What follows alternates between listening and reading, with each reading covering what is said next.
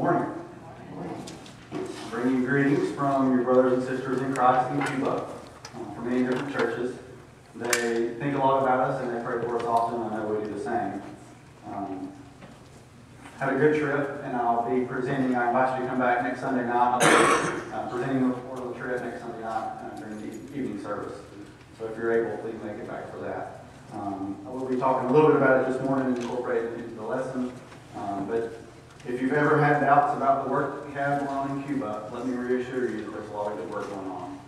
That everything that's going on, all the money that we send, all the prayers, and all the support that we give, very much appreciated, and it's all very good things.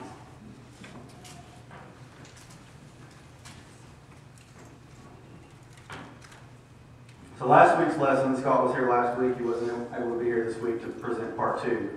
Last week's lesson was about the shepherds, the elders of the church, who they are, how they lead and support the congregation, how they lead and support by example, and that the elders are supposed to be men of good character and men that are very compassionate toward others.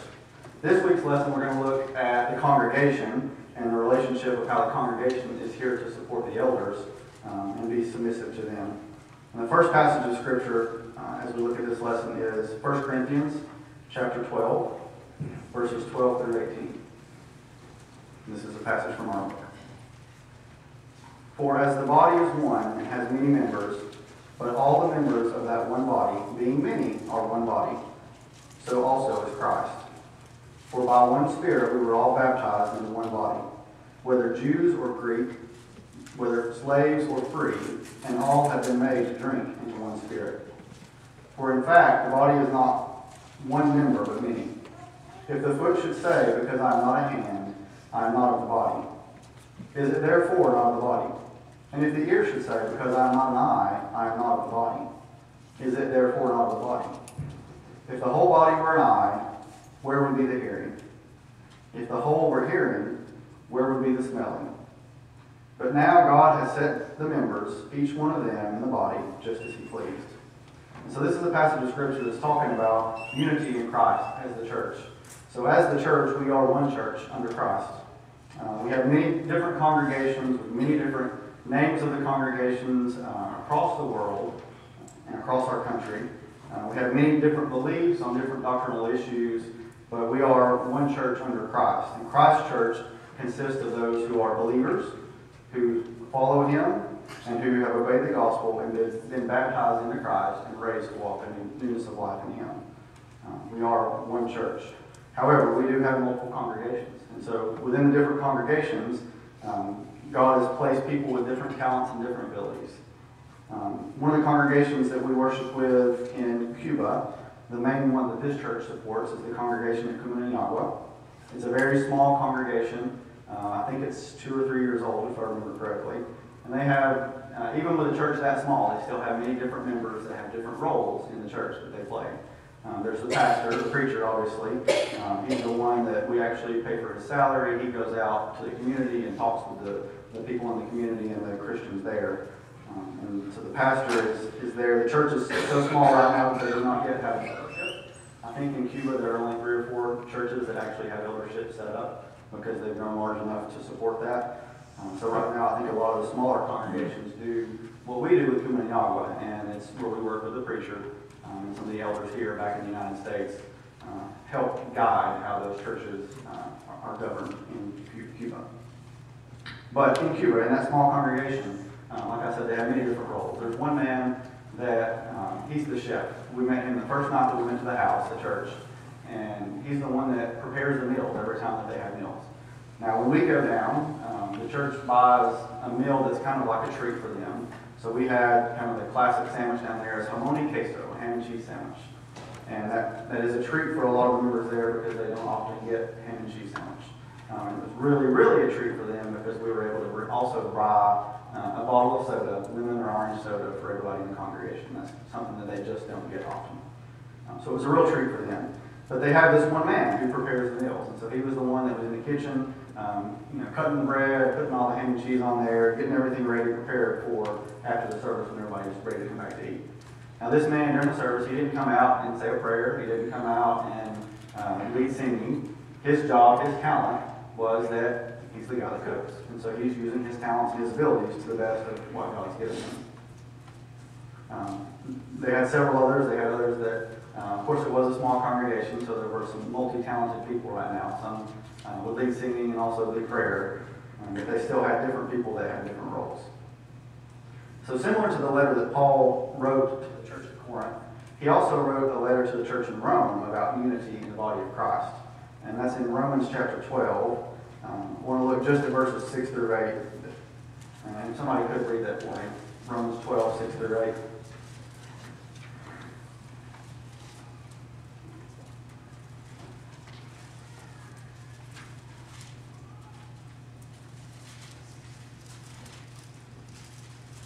Tell me what you pick. Oh, Lloyd's got it. According to the grace given to us, we have different gifts. If prophecy, use it according to the standard of one's faith. If service, in service. If teaching, in teaching. If exhorting, in exhortation. Giving, with generosity. Leading, with diligence. Showing mercy, with cheerfulness. Thank you, Lloyd.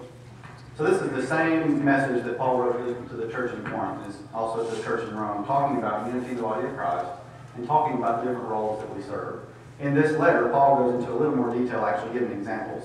So for me personally, I can get up here and teach, and for the most part, not be very nervous about doing that, unless we walk in right at 10 o'clock when it's time to start. Right, Lindsay?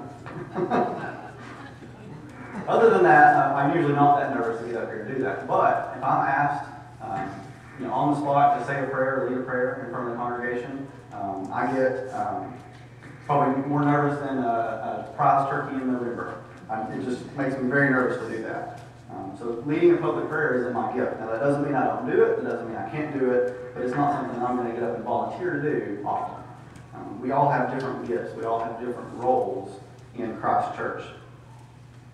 So the topic of the lesson this week is about our different roles. The role that we're looking at this week and last week is the role of the shepherd, or the elders of the congregation, and then how they support the congregation and how the congregation can support the elders. And what we read in the Bible is that the congregation is to submit to the authority and the leadership that's entrusted to the eldership. So why would we do that? Why would we submit to their authority and leadership? Let's take a look at some passages of Scripture. The first one, I want to look at the qualifications for becoming an elder. We may or may not have gone over this last week. I think we went over the first part of it. But it's found in 1 Timothy chapter 3, verses 2 through 7. And I do want to read over this. Starting in verse 2. A bishop must be blameless, the husband of one wife, temperate, sober-minded, of good behavior, hospitable, able to teach, not given to wine, not violent, not greedy for money, but gentle, not quarrelsome, not covetous. One who rules his own house well, having his children in submission with all reverence. For if a man does not know how to rule his own house, how will he take care of the church of God? Not a novice, lest being puffed up with pride, he fall into the same condemnation as the devil.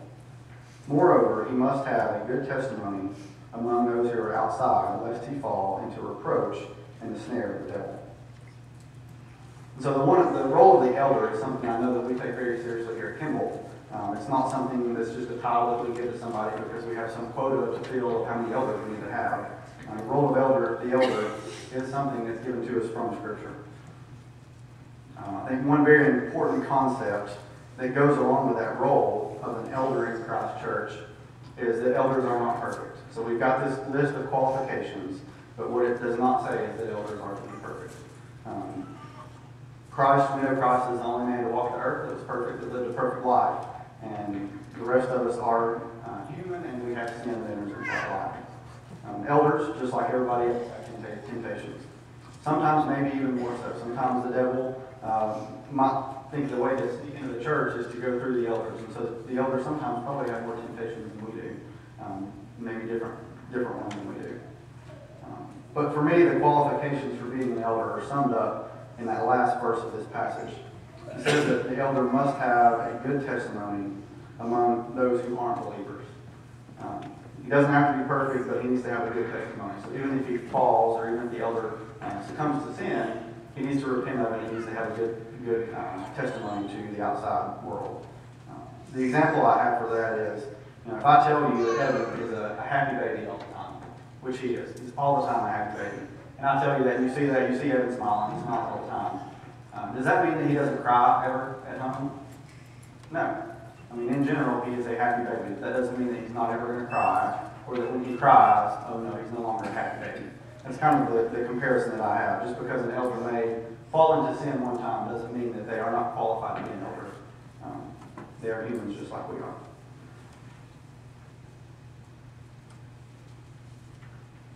So one of the things that I think happens all too often, not just with elders, I think people a lot of times will leave the church because of somebody else's life that they're living. In Cuba, one of the breakout sessions that we had, this is actually the first year they've done breakout sessions at the youth conference, and those turned out to be very, very successful. The kids love the breakout sessions. One of them, the one that I sat in on, we allowed the kids to write down questions one day, and the next day we came in, and several of us, we had a panel up front, and we had researched the ones that we had gotten written down, and we also allowed them to ask more questions. One of the most difficult questions I think we had came from a young girl. It was a lengthy question, probably one of the longest ones we had. It was the one that I got. But her question really was an explanation first, and she said, I don't know if I should leave the church. I don't know if I should try to work out my issues with other believers, or if I should just leave the church altogether. And so she was really just looking for advice on that. So she was trying to, in her mind, I think there was an expectation that everything was supposed to be perfect when you become a Christian.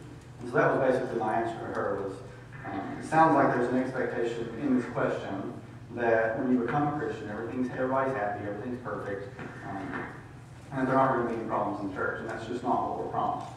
We've got verses of Scripture that tell us that we're to bear with one another, we're to work with one another, we're to love one another despite our weaknesses. And so, just like with Christians, I think the same goes for elders. Just because you're appointed as an elder in the church doesn't mean that you live a spotless life the rest of your time on earth. We need to make sure that we recognize the humanity of our fellow Christians, including our elders. So back to the original question that I asked, why should we respect, obey, and submit to the authority of the elders of the church? The first reason is because they have such a high standard to live up to. It's a calling of God that comes with a set of standards that is higher than what He's called us to live to. But also, most importantly, it's because the Scriptures directly tell us to do so. If we look at two of the passages in our lesson, Hebrews chapter 13, in verse 7 and then verse 17. Verse 7 says, remember those who rule over you, who have spoken the word of God to you, whose faith follow, considering the outcome of their conduct. And then in verse 17, again, it says, obey those who rule over you, and be submissive, for they watch out for your souls, as those who must give an account. Let them do so with joy and not with grief, for that would be unprofitable for you. So there it is in black and white, from the inspired word of God. We're told that the eldership is something that God has created for the church, and it's something that He wants us to be submissive to. Now in Cuba, that's not a difficult concept. Cuba is a communist country, so they're used to being submissive to authority. It's just a way of life over there. In such a country, there are additional roles that are also important to the church that aren't necessarily biblical leadership roles, but because they're in a communist country, there are roles that exist. For example, one of the main guys he's kind of head over the church, but I don't relate him to the Pope because it's not the same thing. But in Cuba, the government has actually appointed a man. He works for the government. His sole job, my understanding is, to look over the church and make sure the churches in Cuba get what they're needing. His name is Emil. And there are also other Christians that work closely with him. In the region that we went to, Matanzas, there is a man named Tonito. He basically works closely with Emil for that region and also for the rest of Cuba to make sure that the church has what it needs. To help be a leader of the church. He's not necessarily an elder, but because of the way the government is structured, he is somebody that helps make sure the church is successful. Tonito actually, and I'll give you details next Sunday night, but Tonito, his dad was a preacher in Cuba before the revolution, and after the revolution and all that was kind of cut out, the church kind of went underground and just resurfaced about a decade or so ago, and Tony's been really instrumental in rebuilding the church in Cuba. So being submissive, in Cuba, not a big deal. Now, in our culture, that's kind of a hard pill to swallow. We're a free country. We don't like submitting to authority. Our nation was actually founded by people who were rebelling against authority. Again, a personal example, when Scott first approached me about becoming a deacon, I could find several excuses why I thought I shouldn't do it. I was too young, I have enough Bible knowledge of the Old Testament, this and that and the other. All kinds of excuses that I had of why I shouldn't do that.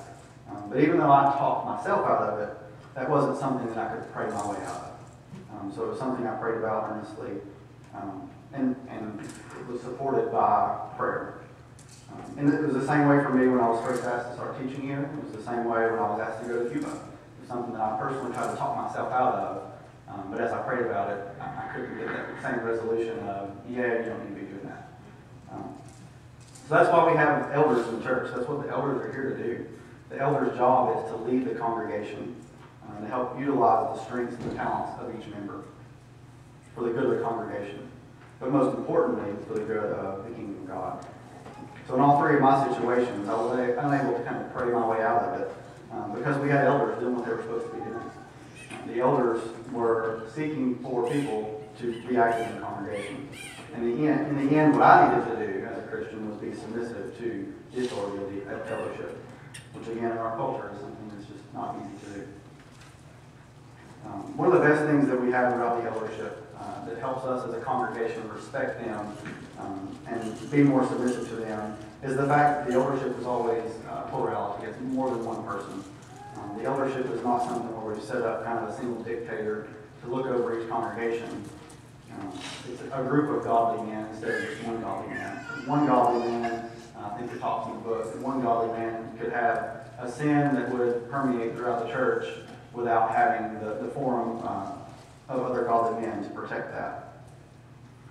One godly man can lead the entire congregation astray, but it's much harder for a congregation to stray when they have several elders, men of God, that are following those qualifications as leaders. So the relationship between the congregation and the elders is also much like the relationship between a husband and a wife. And that's something that we read about in Ephesians. We're told wives are to submit to their husband as they do to the Lord, but it also comes with something for the husband. The husband's supposed to love their wife as Christ loved the church. And so I think in a like manner, as a congregation, God expects us to submit to the church elders, just as He's called the elders to have a responsibility in the church, and they're commanded to live their lives in a respectful manner. It's kind of all I had for this lesson. I got it the day before I went to Cuba and just got home a day and a half ago, so it's going to be a little short. Does anybody have any discussion before we close about elderships in the congregation? Mark? Actually, it wasn't about eldership in the congregation. The question that girl wrote to you is something that I've talked with a number of folks on. As far as do they need to stay where they're at, do they need to go? And I think one of the things that the Bible speaks in many different books about we're to be of one spirit, one body, one mind. And what does that one mind mean?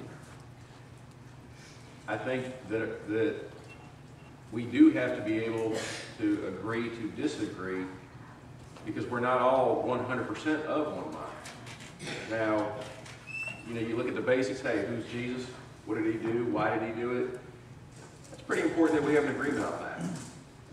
But I think that there are a number of things, different, topics, I don't know if that's the right word, but there's things throughout our lives that we view differently, and for some people it's okay, and for others it's not okay that you don't agree with me. And if the church gives off the attitude, the persona that it's not okay that you don't agree with me, well then you don't feel like you fit in. You don't feel like you belong. And I've been to some churches that are very, very dogmatic. I've talked to some people that are very, very dogmatic. And if you don't agree with them, you're a sinner and you're going to hell because you don't agree with them. Because they're right and you're wrong. The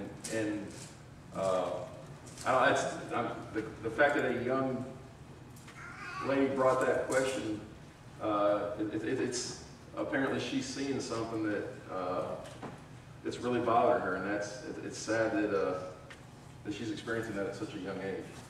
I was impressed with a lot of questions that were asked. This one was one that was interesting. And you're kind of getting along to where my answer ended up.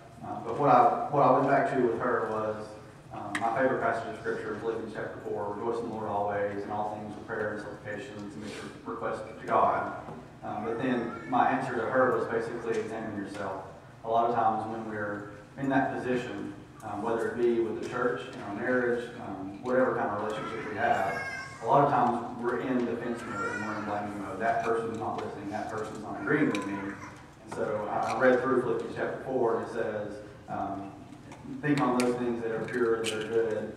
And so that was kind of my answer to her, was examine yourself first and make sure that you're actually doing, not just not sinning, but you're actually doing what we've been called to do as Christians.